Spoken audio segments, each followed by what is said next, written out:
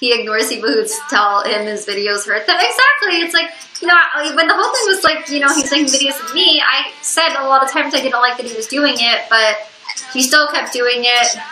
Yeah, let's talk about MCR. MCR is a good subject. MCR is great, okay? Yeah, they're great. Yeah, I agree completely. I love music lyrics. Seriously, it's like, I don't know. I don't want to like talk about him too much because, you know, I don't want to seem like I'm trying to start drama. And I do hope he does change his ways someday. And I know, like, by talking about him, maybe I shouldn't even be talking about him. I don't know.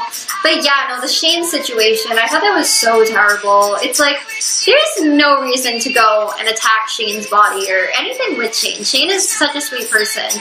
And it's like, especially like when you know that someone's like insecure about something, and it could like really hurt them and stuff, it's like, if you know something's kind of sensitive for someone or like a sensitive topic, I'm just kind of like, then don't try to like monetize off of that. Don't keep trying to make money off of that, you know?